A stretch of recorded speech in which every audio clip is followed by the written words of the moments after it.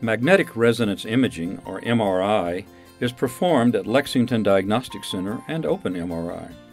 We have two scanners, one Open MRI and the other the more conventional high-field scanner. Both are very patient-friendly and can handle patients with claustrophobia and those who are overweight. In the Open MRI, the patient lies in the machine that is open on three sides. In the conventional MRI, the patient lies in a large open cylinder. MRI uses strong magnetic fields, radio frequency waves, and powerful computers to provide exceptional cross-sectional images that can be oriented in any plane for optimum diagnosis. MRI does not use any X-ray or ionizing radiation. MRI is useful to scan the brain for tumors, multiple sclerosis, stroke, hydrocephalus, shrinking of the brain, and abnormal blood vessels. In the spine, MRI is useful to diagnose tumors and disc herniations. In the abdomen and pelvis, MRI is useful for evaluation of tumors, aneurysms, and cysts. In the joints, the MRI is useful to evaluate for meniscus and tendon tears.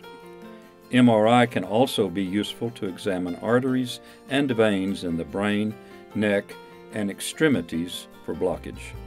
Our new prostate MRI takes the evaluation and diagnosis of prostate cancer to a new high level. The MRI procedure requires that the patient lie down and be perfectly still. Patients are often relaxed enough to go to sleep during the exam. The scan process is not painful, although it is noisy and the patient is asked to wear ear protection. Sometimes the doctor will order the scan to be performed with a contrast agent injected into the vein that contains a chemical called gadolinium. This is very safe, but cannot be used in patients with kidney or liver failure. At Lexington Diagnostic Center, we strive to make MRI comfortable and safe and to provide prompt and accurate results.